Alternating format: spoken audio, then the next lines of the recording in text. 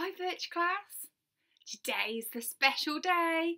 It's World Book Day and I've been really busy. I was looking at a potato and I decided I wanted to make a character out of it. Let me show you who I've made.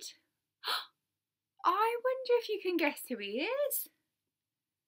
He's got an eye mask.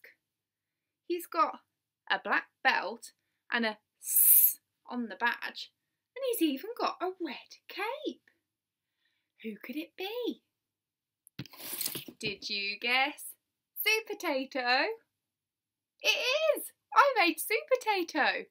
I wonder if you've got a potato or a stone or a pebble and you could have a go at making a character you like from a story. I thought I could read you Soup Potato now. I wonder what he does in our story. Soup Potato Super Squad by Sue Hendra and Paul Bennett. Veggies, I'm going to need your help. It's time we taught that evil P a lesson. First, I'm going to need a good, strong box. Soup Potato Super Squad to the rescue! Oh, look at all these veg.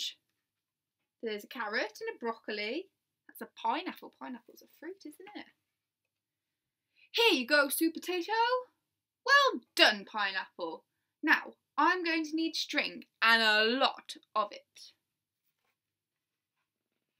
I think I found some, Soup Potato. You certainly have, Carrot. Now, who can bake? We need some super yummy cupcakes with sprinkles. I wonder what he's doing. Cucumber, broccoli, those are perfect. Now it's time to sneak up on that P. But Soup Potato, we thought we were going to teach the P a lesson. Look, there's a box with a string on. It almost looks like a present. I wonder what those vegetables are up to. We have. Everyone needs kindness. Happy birthday, Evil P. It's the end of our story. I wonder what character you could make with a potato. I wonder what your favourite story is. I'd love to see your potato characters. Maybe you could send me a picture. I'll see you soon, Virtual Class. Bye-bye.